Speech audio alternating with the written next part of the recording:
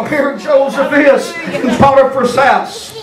But then one day Joseph walks into the house to find no one but Potiphar's wife there. And on a thorny rape charge, Joseph is thrown into prison. He has went from daddy's favorite to being hated, to being tossed into a pit, to being sold again, and now he's in prison. But there in that prison, the Bible declares that the Lord was with Joseph and showed him mercy and gave him favor. He was being set back to be set up. And while in that prison, he meets two other men, the chief butler and the chief baker of Pharaoh. Both have a dream. Both tell Joseph the dream. And when Joseph interprets the dream to one, he declares, in 3 days you will come out of this prison and you will be restored back to where you was before you came into it. To the other, he interprets your dream that in 3 days you will come out, but the king is going to hang you on a tree. One dream got life and the other got death. What was the difference in their dreams? If you go home and study that book, study that chapter, you will find that the one that was restored, and when he began to tell Joseph about his dream, he talked about things blooming. He talked about things blossoming. He talked about things growing. And the one that got death began to tell Joseph about everything that was taken from him, about what he used to have, about where he used to be, and how bad he has it now, proven that life and death is in the power of your tongue. What we need is some people, even though they're in prison, they can still testify about things growing and things blooming. Honey, that's revival talk. God will give you a restoration when you can still testify about revival, when you got people walking out your doors. God will give you a breakthrough when you can keep preaching about revival even though your bank account is empty. God will give you a miracle when you can keep believing revival's coming even though you don't feel it and you don't see it. My prison ain't going to kill me. There's revival coming. My troubles ain't going to kill me. I got revival coming. My problems ain't going to kill me. I got revival coming.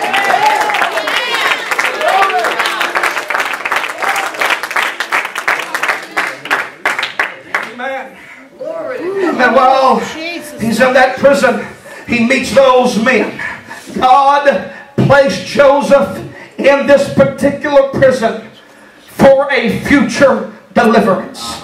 Sometimes God puts us into uncomfortable situations in order to bless us with favor that will turn into our deliverance. It is our difficulty that develops our deliverance. It is the problems that produce the power and the hindrances that harvest the healing. And while in this prison, God gave them the dream. But then, after they were set forth, the one that was restored forgot about Joseph, forgot to tell Pharaoh about Joseph until God gave Pharaoh a dream. In fact, 2 dreams. And Pharaoh goes throughout all the land trying to find somebody to interpret the dream. Nobody can. And then he's reminded of a man named Joseph still in the prison. And Pharaoh calls Joseph to come forth. Pharaoh sent and called Joseph, and they brought him hastily out of the dungeon.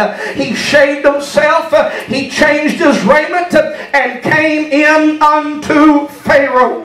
Pharaoh tells Joseph about his dream. I love this part. Joseph looks at Pharaoh and says, you got 2 dreams. And the interpretation is this. You got 7 good years and you got 7 bad years. And what you need to do, Pharaoh, is stock up as much food, stock up as much water, stock up as much corn during the good years. That way when the bad years get here, the bad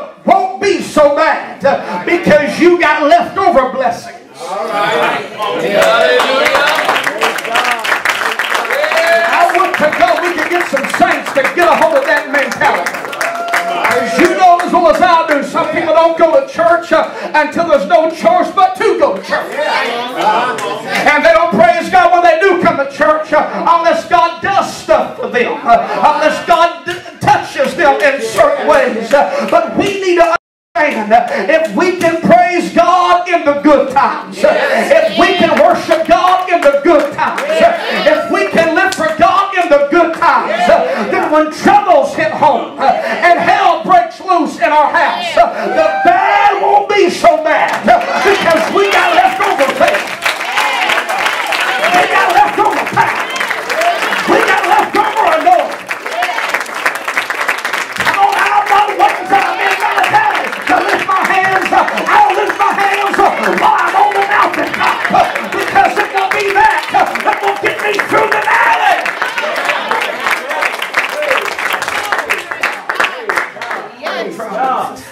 Pharaoh begins to tell Joseph about those dreams. And the Bible said that Pharaoh said to Joseph, "For as much as God hath showed thee all this, there is none as discreet and wise as thou. Thou shalt be over my house, and according unto my word shall all my people be ruled. Only in the throne will I be greater than thou." And Pharaoh said to Joseph, "I have set thee over all the land of Egypt." Joseph went from daddy's house to a pit, to a slave, to a servant, to a jail, to the second in charge of a nation. Right. Why? Because through it all, he was set back to be set up. Oh, yeah. Oh, yeah. God was about to do something wonderful in his life.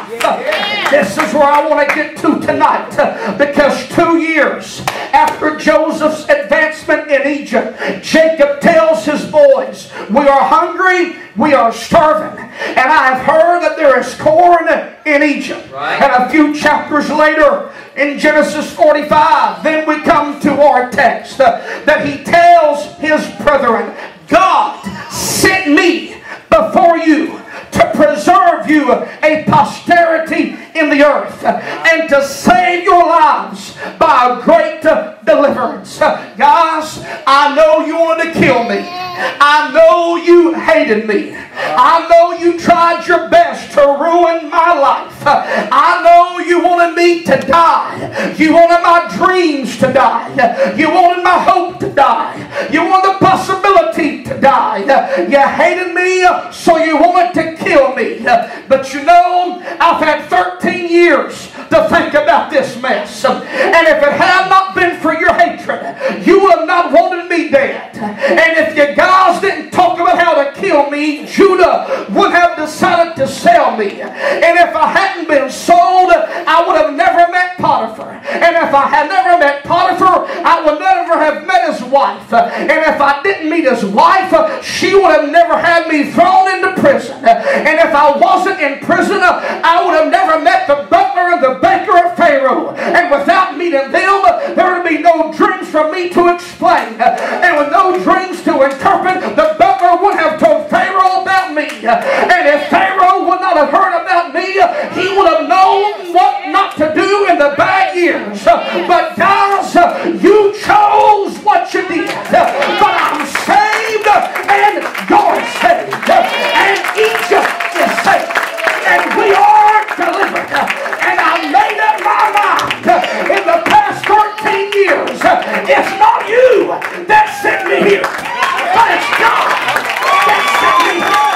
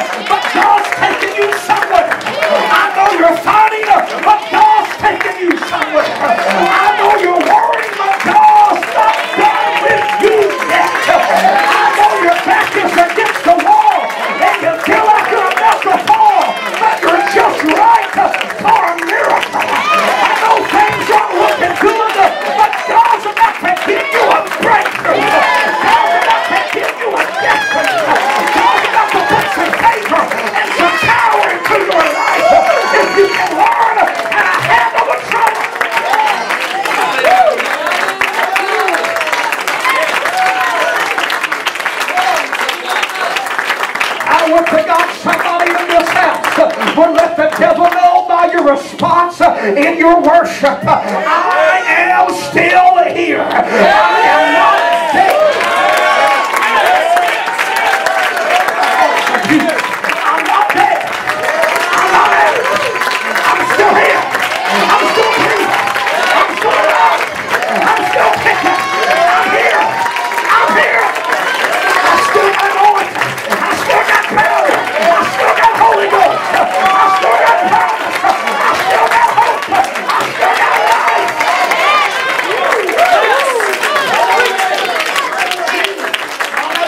Somebody. Somebody hear what I'm saying.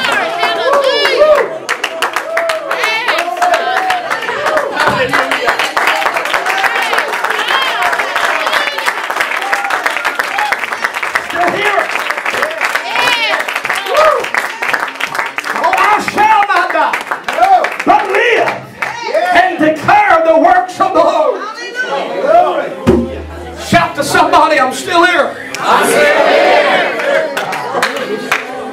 Convince me so I know you're in hell. Tell somebody, I'm still here. I'm still here. Tell them louder, I'm still here. I'm still here. Let the devil hear you, I'm still here. I'm still here. Let hell hear you, I'm still here. I'm still here. Let God hear you, I'm still here. I'm still here.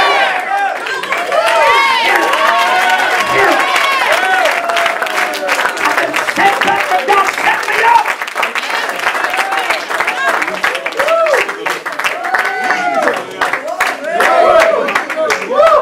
Be seated for a minute. They sang that song tonight. You have turned my mourning.